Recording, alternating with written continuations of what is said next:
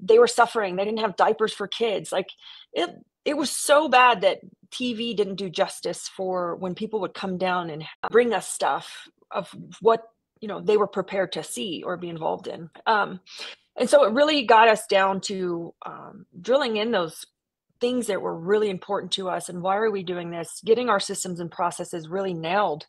We had them, but they were probably like most people's where you can't find them or they're outdated or are they really true or relevant to what we're doing. So that's kind of the adjustment we made during that time. One of my best tips to give for anyone that's going through a crisis, I learned this during COVID. I have a crisis playbook, and I had this before we got hit with the hurricane, and it's how my office prepares for a crisis. It's how do they coach the cleaning technicians? What do they do to the office? Right? Do they board up the windows? Like what goes on with the office? How do they coach the technicians in the field? Because they start to get a little anxious and